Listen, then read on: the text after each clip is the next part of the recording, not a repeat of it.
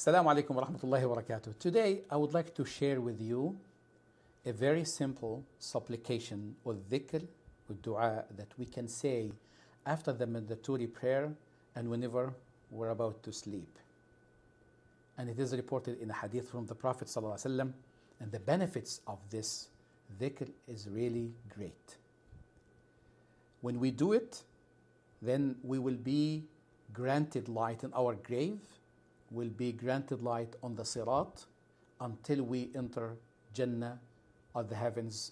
Insha'Allah ta'ala, we ask Allah to gather all of us in the paradise.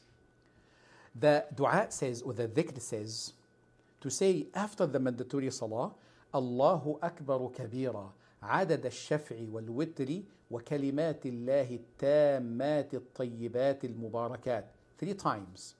لا إله إلا الله عدد الشفع والوتر وكلمات الله التامات الطيبات المباركات 3 times, which means Allah is the most great, the number of the even and the odd, and the number of the blessed, pure and the perfect words of Allah. You repeat this 3 times, and then you say after that, there is no one worthy of worship but Allah, the number of the even and the odd, and the number of the blessed, pure and the perfect words of Allah. Also 3 times.